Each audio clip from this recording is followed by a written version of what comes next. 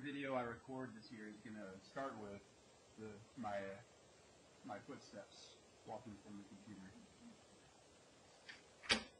Alright. Number 3. So in number 3, well, how do you find the perimeter of anything?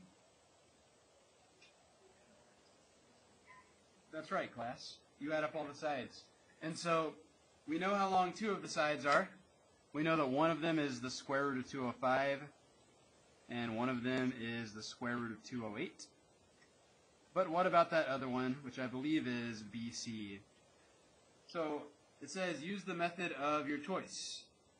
Andy, what method did you use?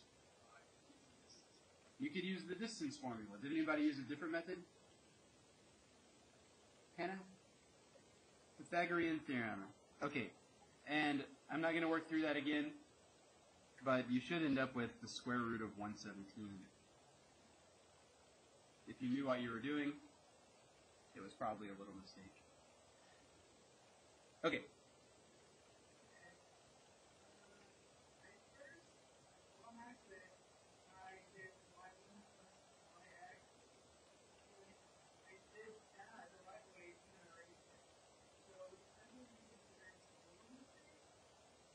It sounds like it, but I'll look at it in a second.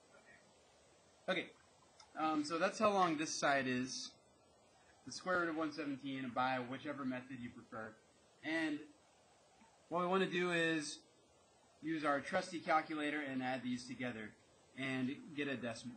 So you might remember from algebra class, you can't just take the square root of 117 and 205 and 208 and add those numbers together and get 530. It's not the square root of 530. That's not how adding radicals works. They're not like terms. The only way to do it in a meaningful way is just to put it in your calculator. And so if you do that, you'll get something pretty close to 39.6. And if you rounded before and then added the numbers together, I think you get 39.5.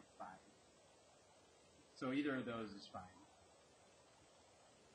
Okay, so as far as grading purposes here, first off, if you got the wrong answer on one of these first 2, but then you did everything right on number 3, don't count off again.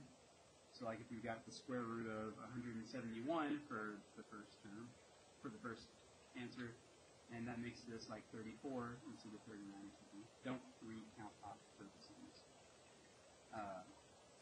Okay, questions there?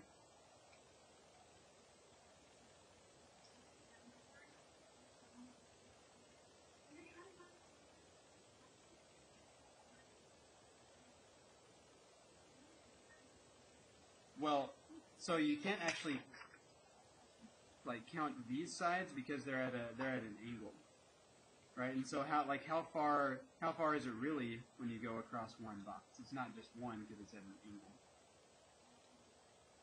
Right, does that make sense? Yeah, good question. Okay, now we can talk about equations of lines and those things. So were the last 2 questions a little harder than the first 2, 3, or those were the good ones? Okay. So, to pick an equation to use, remember we had 3 different ways we could write the equation of a line. At least 3 that we gave names. What's one of those? Point slope. What's another one? Slope intercept. What's another one? Okay, so which one do we have the right information for here? We have the right information for point slope. We have a point. We actually have 2 points. Is that okay? Yeah, that's fine. Just pick one.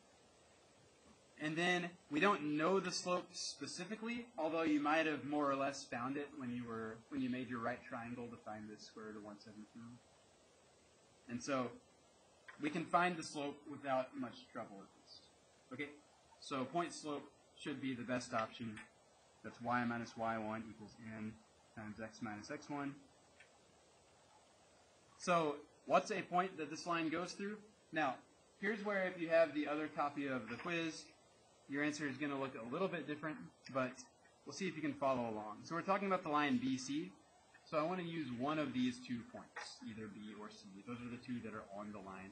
I'm going to use 7, 3, which would be 8, 4 on the other copy of the choice. Okay. So the point I'm going to use is 8, 4. You could have used another point. That's fine. And I need to calculate the slope.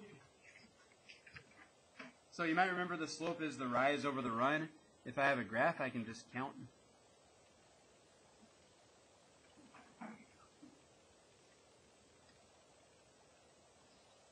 You have something to grade with? So what's my rise here? 6. And what's my run? It is 9. So the slope is the rise over the run. And remember, you can also calculate it if you really need to with this old formula. Some of us tried to use that to find the distance on the first day. But we can also just count. So the change in the y values is 6. The change in the x values is 9. And that should be true no matter which point you're using, or no matter which version of the quiz you have. And of course that reduces to what?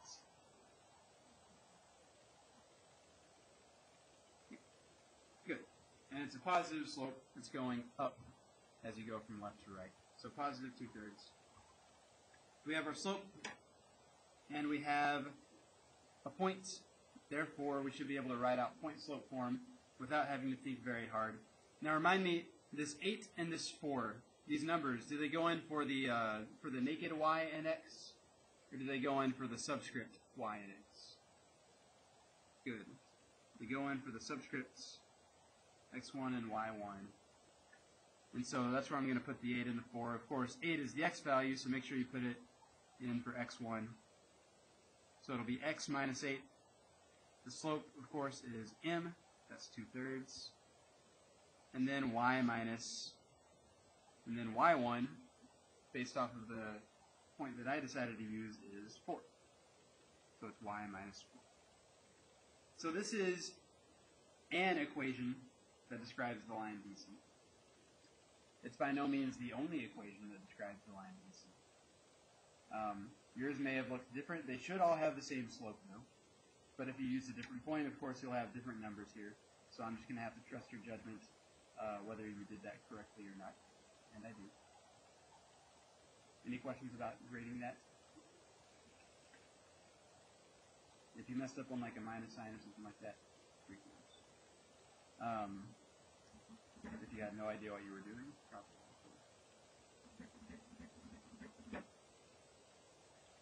Okay. So that's one way to represent this line as an equation. Bailey?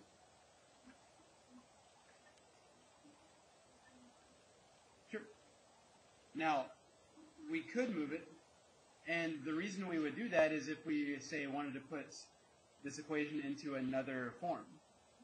So which form is it where we try and get the y by itself?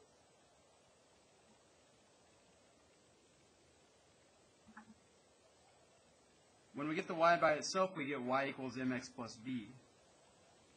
And which one is that? Yeah, that's slope-intercept form. And so that's actually, since you mentioned it, one of the ways you could find, for number 5, a different equation that describes the same line. So one of the things you could do is solve it for y.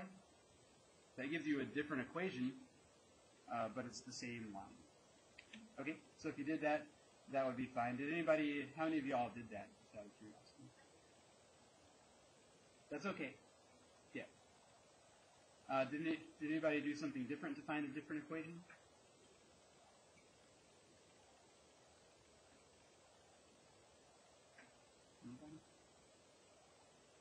Did anybody maybe use point slope equation again, but switch points? Use the other point that was on the line? There's another thing you could do. That would give you a different equation, but it's the same line. Does that make sense? Yes, ma'am.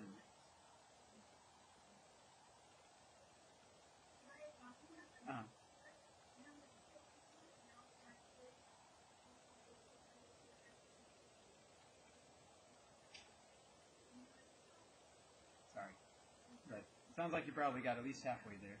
So, well, it sounds like you got it at least part right. So, it sounds like half. That's my gut judgment. Huh? You what? So how did you know what the liner tip was?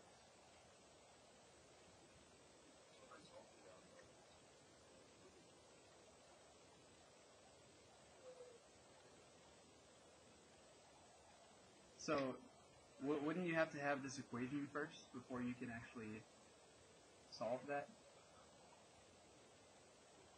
Oh, sorry. I was thinking of little being like the liner tip. Okay. Yeah, you could use either point there.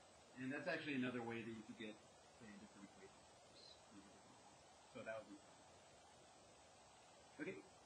So, if you did something, if you came up with some different equation, you could also put it in standard form to answer number 5, although that would be more work than most of the other things you could do. So any of those things would be fine, just some different equation that also describes that line BC. I'll trust your judgment on that as well. And if you have any questions, you can ask me. So there are 6 problems. So count up what you got. Or even easier, subtract out what you got wrong. Subtract it from 6. And put some kind of grade on there. So perhaps you made a 4.75 out of 6. Something like that. And you probably remember how to turn that into like a normal looking grade, right? If you wanted to know like out of 100.